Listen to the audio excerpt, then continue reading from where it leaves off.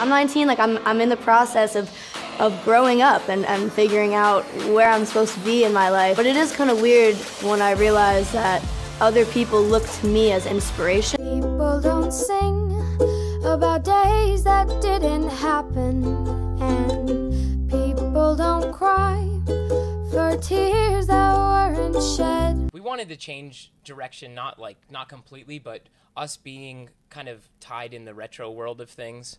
Okay. For Aim and Ignite, I think that we wanted to take those kind of things, those things that we felt made us special. A little organ in the house, and so he made comment dire, an easy access for me, because he would sing all day, even if it was not his profession. And so when I was 10 and started classical, bathroom's kind of the Frida room. There's stuff that gets put up almost like every week, but there's going to be no space soon, and then I'll have to leave.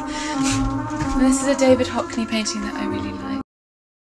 Well, Molly is the mastermind behind the aesthetic, which she crafted from the direction of the music and the theme being about identity. All of societal's infiltration and starting from like your true essence.